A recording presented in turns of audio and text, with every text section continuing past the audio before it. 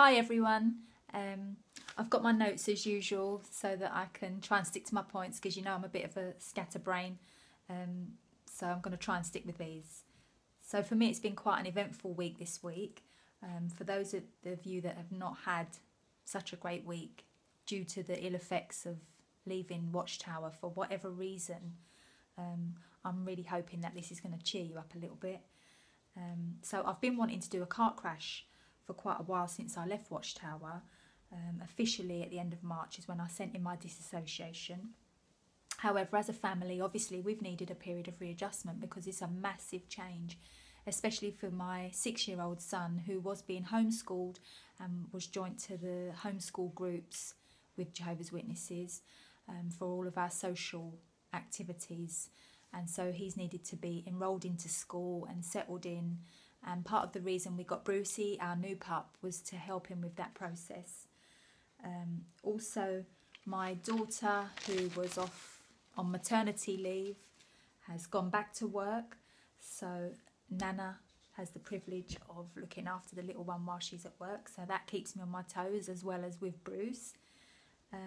So really I've had to wait until now to do my car crash, but I've been itching to do it.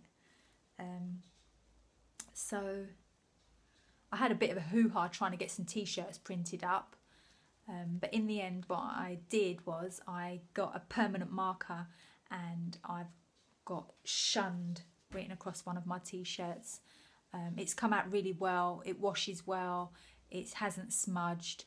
I was hoping to show it to you. You'll see it on my car crash video, but I don't know if you can actually read it, depending on the size of your screen. But it's come out really well. It's caught some attention this week as I've been wearing it around town. And I made my sign here that you can see in my short footage of my car crash. I'll read it to you just in case your screen's not big enough to actually see what it said.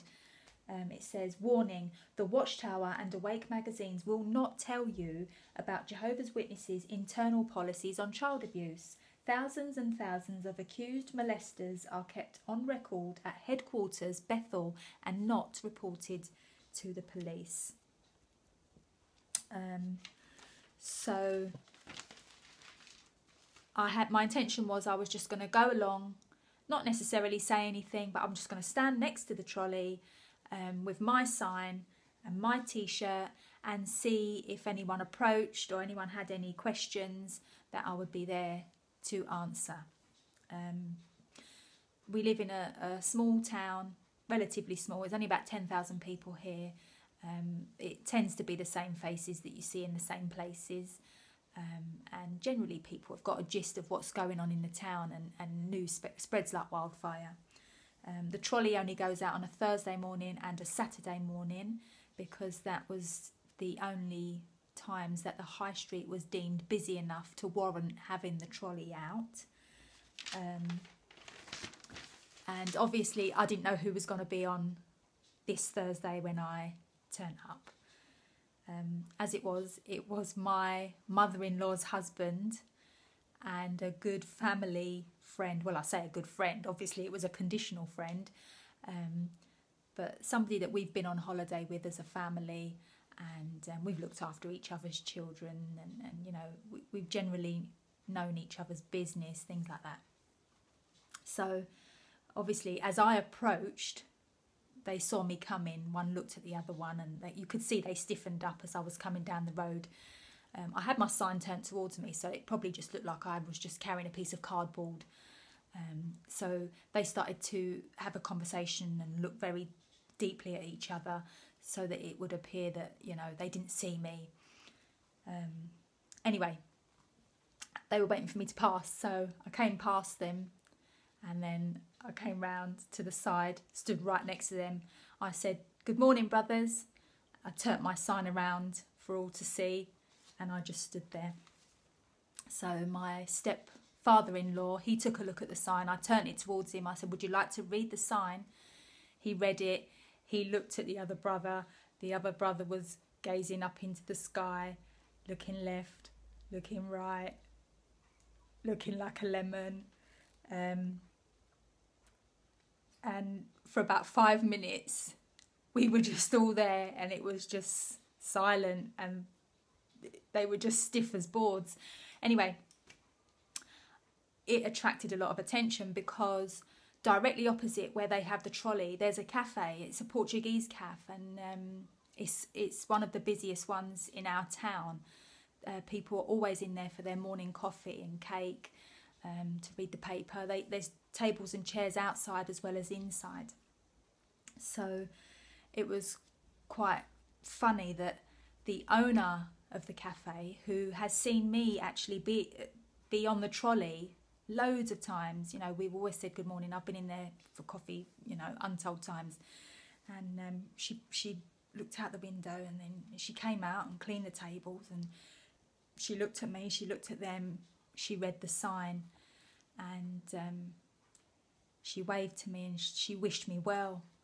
And she also smiled at the other two brothers, but she made a point of wishing me well with what I was doing. Also, there was at that point there was no customers outside, but there were customers inside, and they were all looking. And one woman actually stood up to have a look and read the sign out to her husband. So I held the sign up higher so she could read it. She thanked me, and when she was done, she waved and smiled, and everybody in the cafe sort of gave like a cheery wave.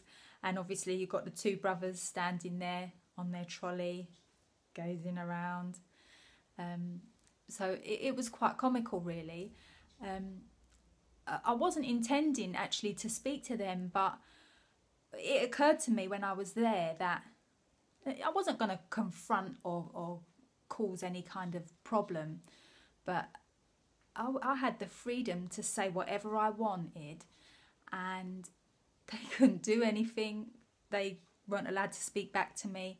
And so I asked them, I said, I hope you know your scriptural reasons for shunning me.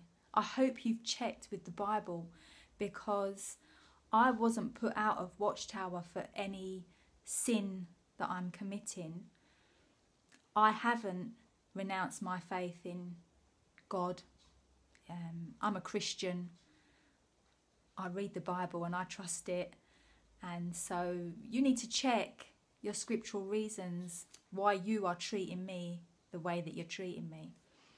They sort of shuffled about and felt uncomfortable. And then I started to just say how unchristian, unchristlike it would be to turn a blind eye to the plight of children that are crying out for help and assistance. And it was really empowering, because I wasn't trying to have an argument with them, but really the floor was mine, because they weren't allowed to say anything back, but they also couldn't move from their station. So I got a lot out. And as it was, a man came along who used to always come up to the trolley when I was on, and he was one of these guys that he'd always have either like something a bit controversial to say, or a joke or something like that. And he looked at me, he looked at them, he looked at me, he looked at my sign, he looked at the trolley, and he said to me, "You've changed sides?" So I said, "Yeah." And then we proceeded to have a whole conversation about what had been going on in my congregation and what goes on worldwide and the policies. And he wished me well and went on his way. Then a Spanish man came along. Now, he must know those brothers, but he doesn't know me. I've not seen him before. And he came along, he shook their hands, and he asked them if they've got any latest magazines for him. They said they hadn't. So he must be quite a regular customer up to the trolley. And then he moved along to me and he said, "And what's all this about?" So I held up my sign. He read the sign, and then we had a long discussion. And I told him where to research on the internet. And I explained to him it wasn't the people that I'm protesting against, it's the policies. And when he left, he actually said, "This is very good information, thank you." And they were there listening. So I had a lot of experiences like this. Lots of people stopped and read the sign and sort of waved or said well done or you're brave, or and they were just standing there. Anyway, I had arranged with my daughter to come down and just do a short bit of footage, because obviously I had my hands full.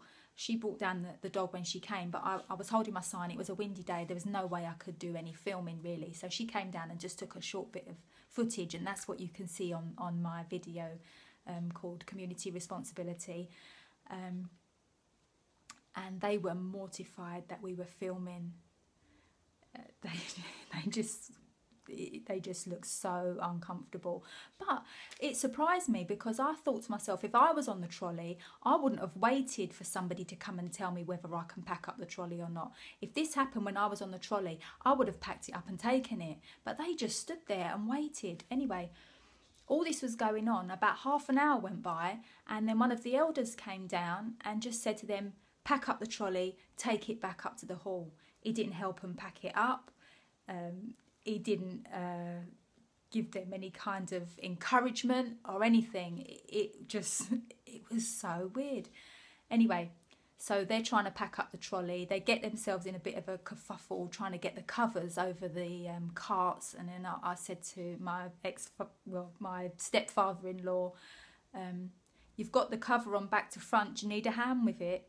And he was shuffling about, and the other one was trying to do it, and then they sort of hurried off down the road. But what was really interesting was the people in the cafe were gesturing to me. So I popped my head in the cafe, and they said to me, you won the battle, well done. But I did just say to them, no, I just won this round. So also, as they were walking off, I did say to them, see you next week, same time, same place. So we'll see how it goes. But that's a little bit of the explanation to go with the video that is out there. So thank you to JW Suicides, who mirrored my video, and I've had a lot of response through that, and I'm appreciative. And just like to say that different ones that have helped motivate and give me good ideas were Stacey Lopez, Trisha Frangina, Zeb I'm Worldly, Stuart XJ Dub, Jude 3, Christian Comedy Channel, Witness No More, loads. If I haven't mentioned you, it doesn't mean that you didn't help me with this. It just means that I can't think of everybody. But thank you, and I've got a taste for it now. I'm itching to go. So thank you. Bye bye.